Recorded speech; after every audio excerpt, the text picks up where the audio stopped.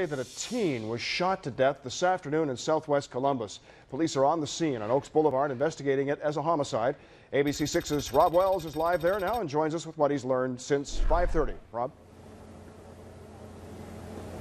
Well, Bob, we're at the Aspen Place Apartments, and we spoke to a lot of witnesses out here. They said they heard a lot of shouting, a lot of yelling and arguing between three teenage boys about 3 o'clock this afternoon. They say moments later they heard at least one gunshot, and those who were on the scene say that they saw a young boy fall. They say he was a 13-year-old boy who lived in the neighborhood for at least the last year or so. Meanwhile, Columbus police say the victim was rushed to nearby Doctors West Hospital, where they say that he died right about 4 o'clock this afternoon, just about an hour after this all broke out.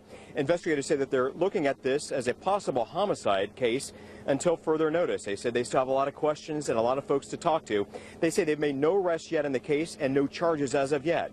Meanwhile, we caught up with one neighbor just moments ago who says there's been trouble out here before.